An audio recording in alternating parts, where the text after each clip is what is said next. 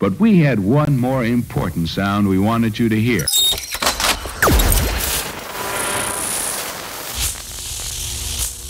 Fusebox.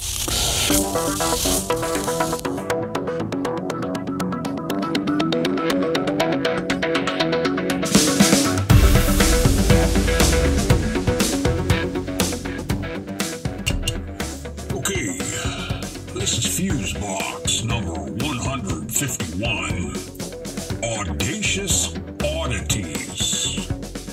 And you still ain't heard nothing yet. That's so true. As what we've been hearing of late appears to be A lot of noise. Not so much in the way of strong, clear signal, though. You know? Greetings, friends, and welcome in to this, the 151st edition of Fusebox, stridently entitled Audacious Audities, and we do have a few of them. Oddities. For certain. I'm your screaming into a pillow by executive order host, Mark Rose, and joining me on this rip-roaring and two-fisted adventure over there is the Sultan of Sonic Depravity himself, Milt Kanes, everybody. Yeah, thank you kindly. You know, just when you think it couldn't get any more whacked sideways in the head with a jackhammer, we get doctors claiming that medical conditions are caused by witches and demons. Yeah. And the doctor to whom you refer is one, actually, of our audacious oddities, and we will visit with her in a moment. Oh, can't wait. As well as some audacious python wrangling. Oh, going right for the porn. Yeah, well, I get it. I mean, you know, you just take the temperature of the room and then you just play to that. Totally get it, man. No, actually, I'm serious. Real python wrangling. Like you can't believe. As well as some crazy as hell attempts to reopen schools in the Midwest. A sleight of hand political ad from the office of the Orange One. And in the Oceanside property in Idaho department, we have a few choice examples of the most audacious of high-end audio enthusiast audio gear price tags you have ever heard. Yes, but also, we have this wondrously wonderful first little oddity. Indeed, from our frequent contributor Jody Lorimer, a little audio morsel to get us going here, reflecting on things that fall from the sky.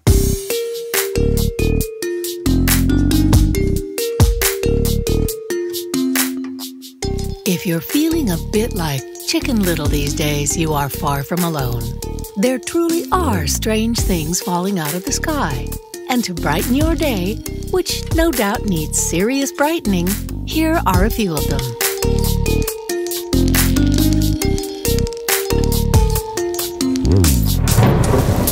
In 2015, people in villages in and around Zamora, Spain, reported a rain of blood, also a very biblical apocalyptic plague. It was discovered to be a green microalgae that, when stressed, like being sucked up into a waterspout, turns red, like many of us do when stressed, so we can empathize. Icky as it sounds, this algae is actually used in pharmaceuticals and fed to farm salmon to turn them pink. So, not so bad after all. In where else? Florida, a rain of iguanas occurred in the winter of 2018 when the state was hit by a bomb cyclone. The temperatures dropped so low that the cold-blooded lizards temporarily lost all bodily functions, including their ability to cling to tree branches. A rain of falling, benumbed iguanas, some reaching 5 feet and 17 pounds, sounds, well, nightmarish.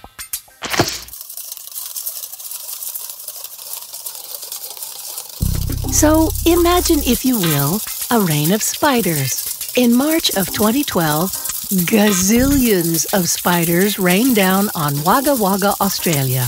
So many, it looked like it was snowing.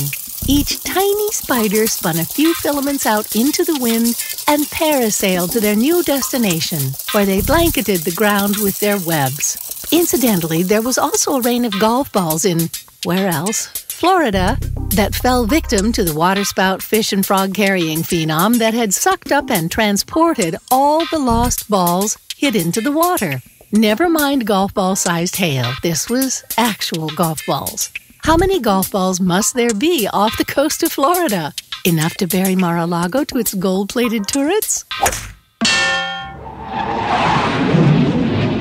The ick factor of a blood rain or getting landed on by a semi-frozen 17-pound iguana is easily surpassed, though, by falling poop. Called blue ice, chunks of bio-waste mixed with disinfectant have occasionally leaked out of those teensy airplane toilets, frozen to the exterior of the plane, and then fallen to the ground. They have crashed through a Unitarian church in London and a roof in New England, where it left a decided sewage and tidy bowl aroma. A ball of blue ice landed in a village in Fazulpur, Bodli, in India, where residents, believing it to be a rare meteorite, kept it in a freezer until being informed that it was, in fact, excrement. What a letdown.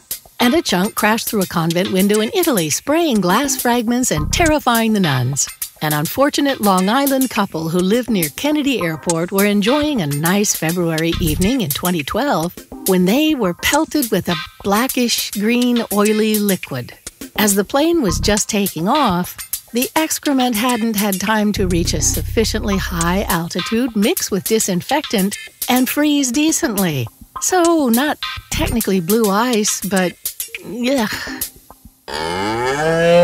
But, hands down, the champion weirdest thing to rain down out of nowhere happened in 1876. The Kentucky meat shower. A farm wife in Olympia Springs was making soap out in her yard when she was pelted with a rain of meat chunks out of a clear sky.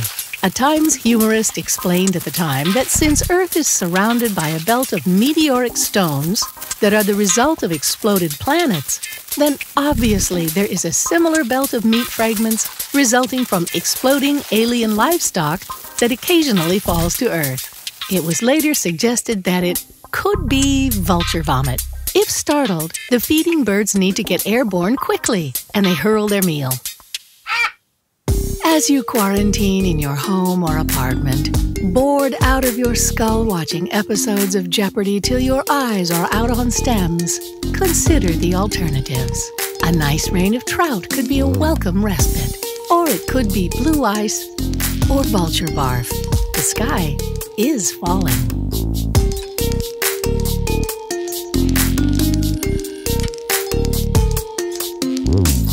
The show for everybody, but not everybody will like it. TheFuseboxShow.com. Yes, indeed, you truly don't know what the hell could fall on you from up there from time to time. Now, personally, I'm fond of the full-scale conservatory grand falling on some less than delightful political figures. Well, you know, that's not what I would say. I would like...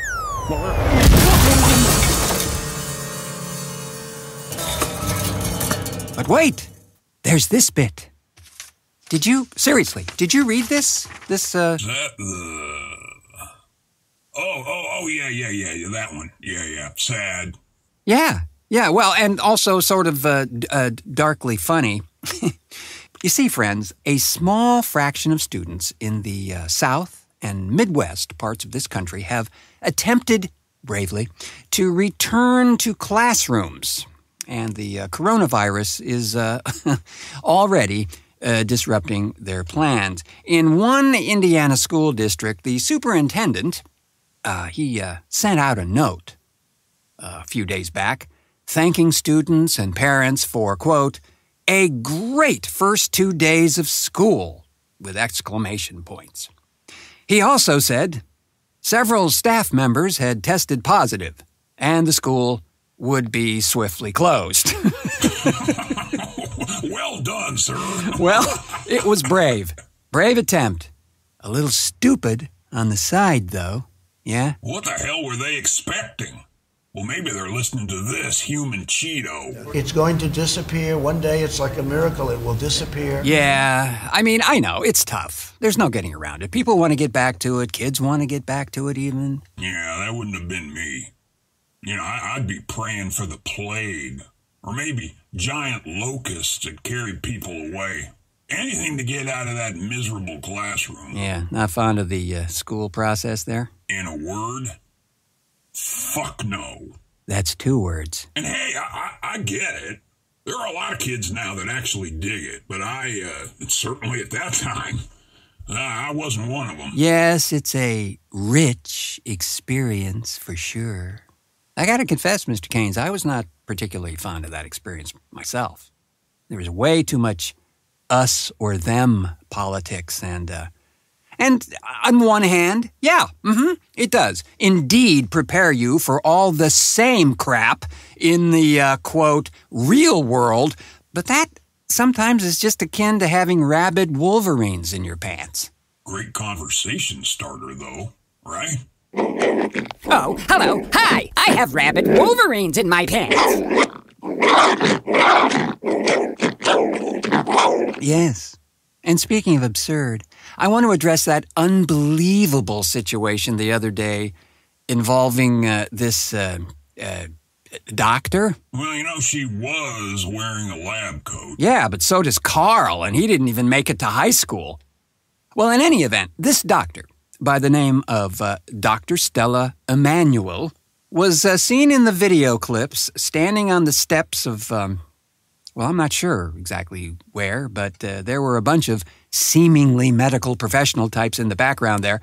And she was talking at first about the fact that she has treated hundreds of her patients with this hydroxychloroquine anti-malaria drug for coronavirus with very positive results. Yeah, none of them got malaria. Yeah, that's right, Mr. Keynes. It appears that Dr. Emanuel graduated with a medical degree from the University of Calabar in Nigeria and does indeed have a valid doctor's license according to the Texas Medical Board. Now, I gotta say, we might agree to disagree on the hydroxychloroquine treatment for coronavirus-19, okay? Right. But come to find out, too, that the good doctor is also a pastor and the founder of Firepower Ministries in Houston, a platform she has used to promote conspiracies about the medical profession. And you can find these things still lurking on YouTube, by the way. She apparently has had a page up there for about 11 years, it would seem.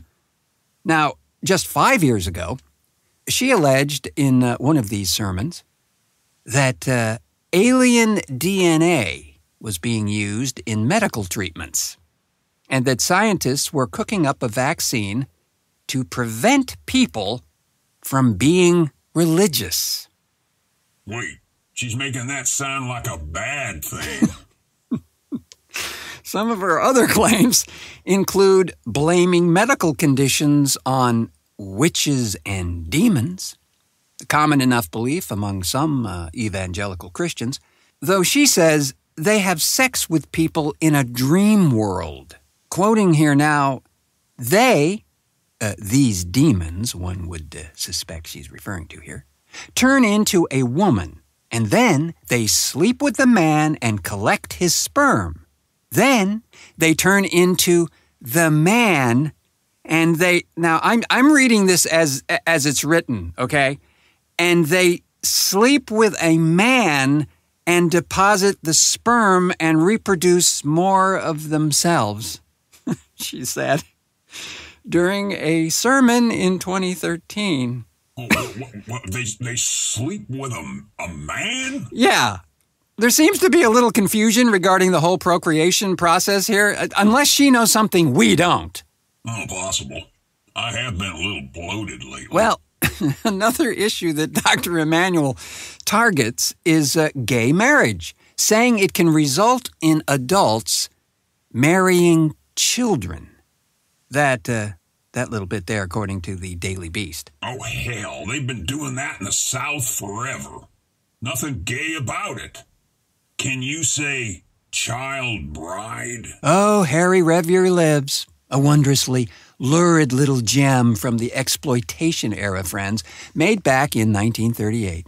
And by the way, still available on YouTube. You can search it out. It's there. And before I forget this, as a sidebar, Mr. Keynes, old Harry, well, he retired and then almost promptly died in...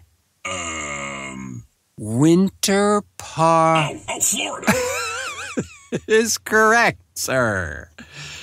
So, getting back to the good doctor, Emmanuel here, she also offers a prayer to remove a generational curse originally received from an ancestor, but transmitted through placenta. Well, it's good to know. Never know when some demonic ancestor might fuck up your placenta. What's a mother to do? Okay, I'm just going to admit this right out. This next piece is here because it just irritated the crap out of me. Well, that's a good start. Yeah, well, you know, friends, that old saying about a sucker being born every minute? Well, we may have to adjust the curve to say maybe every 11 seconds now. So here's the deal. The other day, I go out to the old mailbox there, and in addition to still finding no OED money, act of purest optimism, I do find this exciting sample issue. Or so the cover screams at me. The magazine is called The Absolute Sound, and I take it to be about high-end audio, judging by the 6-foot-tall, gleaming zebra wood speakers with 6 drivers in each column. This is a magazine that caters to the audiophile enthusiast, I would say. And it's really thick. This is the way magazines used to be before the net cut the average page count down to a travel brochure now. You know? Yeah, it's pretty depressing these days, man. If they're even still doing print these days, most have moved on to online content by now. Well, it's true. And so I open the thing and start to notice something right away. You wanted everything in it? Well, all right. Look, as an example, I know, okay, there are a lot of fans of vinyl records these days, and some of the pressings they're doing these days are quite exotic and quite pricey, $50, $100, you know, up there. So, as an example of that mindset, here on page 67 is a phonograph cartridge submitted for your approval. The Kaseki Purple Heart cartridge. It has a wooden exterior which looks to be made of purple heart or tulip wood or something like that, carved out of the wood, with gold connectors. I would presume, and remember now, we're talking about a cartridge, something that's probably 2 inches long, if that.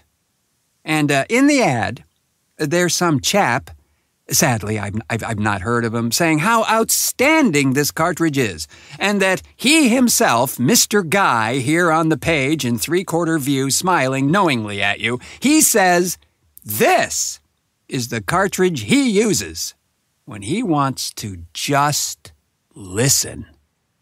Listen to the wood? Or the sound of your bank account draining. Retail price of the Kaseki Purple Heart? $3,494. Are you shitting me? For a cartridge. Now look, I'll tell you, there are some pretty esoteric devices used in the business of sound design and post-production and so forth. I've encountered them all my life. And in many cases, they are that way because of proprietary technology, or maybe they made small runs of the thing or whatever. This thing? Okay, wait. All right, now here's another one. And this one, this one made me laugh out loud. Now, this is a gadget for playing the aforementioned vinyl records. So, and this is a real phenomenon here, not smoke and mirrors to get you to sell the other kidney to buy this thing. No, playing a record can in fact generate static, either as you clean the thing or attempt to use one of those utterly useless anti-static mats, or just from handling it. So, this company has found a solution for you. Yeah, a CD player. If it were only so simple and concrete, Mr. Keynes. No, this company has designed what they call is a static eliminator and demagnetizer that cures this little nasty situation. And how does it do it? I kid you not. It does it by spraying charged ions onto the record's surface while the record is being played. That's right. This thing has its own Rube Goldbergian mounting stand that sits just adjacent to the turntable thingy that holds this little gizmo that resembles a small rectangular box with a spindle sticking up from it and what looks very much like a tone arm needle, really. And on the end of that affair is this other little smaller rectangular box with the glowing LED. Oh, you gotta have a light on the thing, bro. There is no price listed for this contraption. But the amplifiers from the same outfit that are on the same page here, they begin at $8,000. I'm talking about a phonograph preamp. If you have to ask how much, it's not for you. Look, I'm just saying, if it makes you feel special to dump this kind of cash around for illusion wear, then more power to you. Hey, looky there. My ashtray is full in my Lamborghini. Better get a new one. So, you may have seen the Orange Guys' attempt at print advertising lately. These things have appeared on Facebook and other social media outlets. It's touting his law and order stance that he loves so much. Was that the one with the Portland protesters looking like they're attacking the police? That's the one, Mr. Keynes. Now, if you pull it up, I urge you to take a very close look at that one, if you would. Okay. Yeah, looks like, hey, wait a minute, that's yeah. not, It's not Portland. It's not even 2020. That is a shot from 2014 in Ukraine. Okay, so those evil hippie scum in the picture there who look like they're assaulting the policeman, right? These are actually pro-democracy protesters. And the policeman getting beat up is a member of the riot police who have been brought in to try to protect the authoritarian president, Viktor Yanukovych, who was attempting to turn Ukraine into a one-party state by extra-legal means. Holy carp. Yeah, it gets a lot more interesting too, Mr. Keynes. One of the extra-legal means Yanukovych employed was a specialized federal internal police force, the Berkut, which answered directly to him and was used to assault his political opponents and tamper with elections.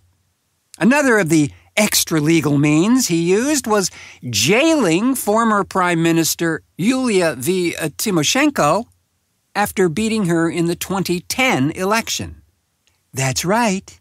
He actually locked her up. Well, you know what they say about learning from history and that doomed to repeat it thing. Done deal. And lastly, but certainly at the end here, is this charming anecdote from down there. So they've got a little... Is this where the porn starts? Well, if you're into ectotherms, I guess it could be exciting for you. So you see, friends, the Sunshine State is home to a lot of oddities. Among them, hot, raging heat that's scorching in its heat-filled hotness. Bugs the size of motorhomes. Con people of every description, size, and variety even. Oh, did I mention the heat? Yes, but also one of the more interesting of the state's features is the proliferation of pythons. That's right. Now, Burmese pythons are not naturally found in Florida. You don't say. But the non-native pests reproduce and kill other species so frequently that the state takes extraordinary measures to combat them. Now, wildlife officials removed, get this now, 5,000 of them from the Everglades, according to a statement from the Florida Fish and Wildlife Conservation Commission. Each invasive python eliminated represents hundreds of native Florida wildlife saved, said Alligator Ron Bergeron, a member of the South Florida Water Management District's governing board. Florida is doing more than it ever has to remove pythons from the Everglades and protect this ecosystem for generations to come. How did Burmese pythons become so established in Florida, you ask? Well, I'm glad you ask. Wildlife officials say it happened as a result of escaped or released pets. It is illegal to release non-native species into the wild. So there you go, Timmy. Don't be letting your pet python loose in the garden. It'll just be a fucking mess. Seriously. And as we know, no one pays attention to the law down there anymore, so hell, might as well just let loose that toxic green sludgeipede you've got there too, because you know what? It just doesn't match the furniture anymore, you know?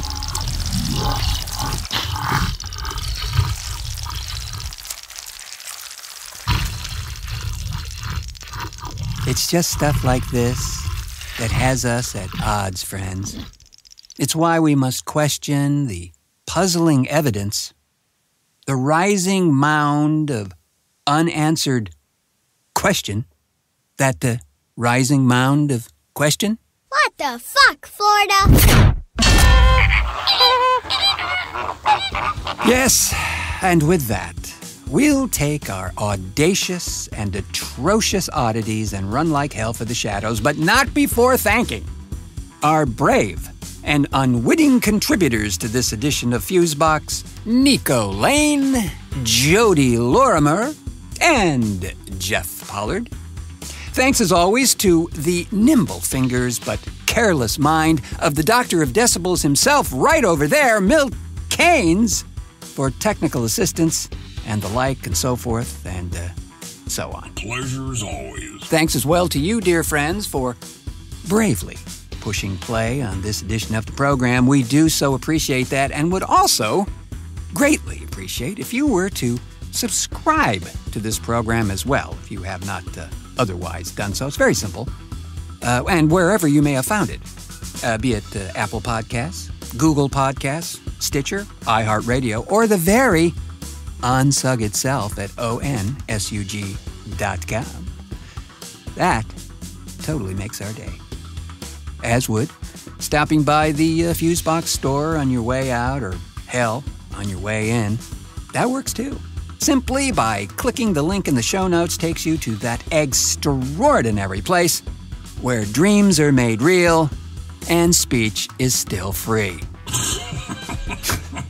All manner of wondrous things await you there. The now totally indispensable face masks that all the cool cats are sporting, you know, as well as countless other things that will thrill and amaze you. The store is also reachable at the Fusebox Facebook page. Just click on the little Shop Now button, or at the FuseboxShow.com site. And there, just click on the shopping tab, and you'll get there, and you'll feel so much better that you won't have to handle anybody's python. I have been your moving the wagons in a circle just to see how dizzy we can get host, Mark Rose, saying, please be careful out there, stay safe, stay well, and until our next cartoon.